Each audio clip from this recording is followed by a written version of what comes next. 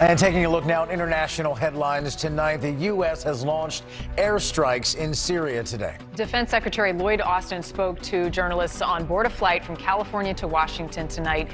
He says the strikes are in retaliation for a rocket attack in Iraq earlier this month that killed one civilian and injured a U.S. service member and other coalition troops.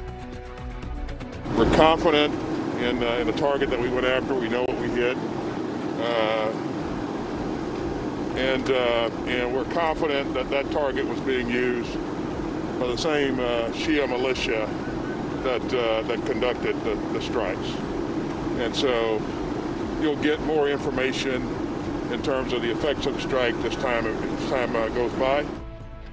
Those airstrikes were launched along Syria's border with Iraq. You can see they're aimed at facilities used by militia groups that are supported by Iran. Defense Secretary Austin says he recommended the action to President Biden after his department was sure they had the right targets. The Pentagon says the operation sends a message that the president will act to protect American and coalition personnel.